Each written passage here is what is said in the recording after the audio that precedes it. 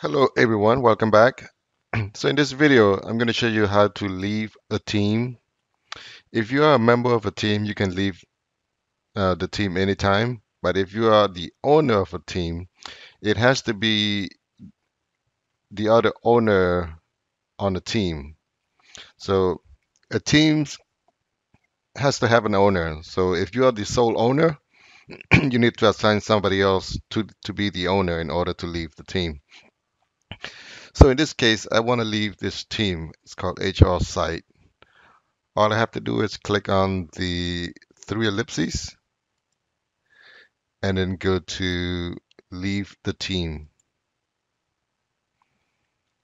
Leave the team. And now the HR site is gone. So that's how you leave a team. Thank you for watching and have a good day.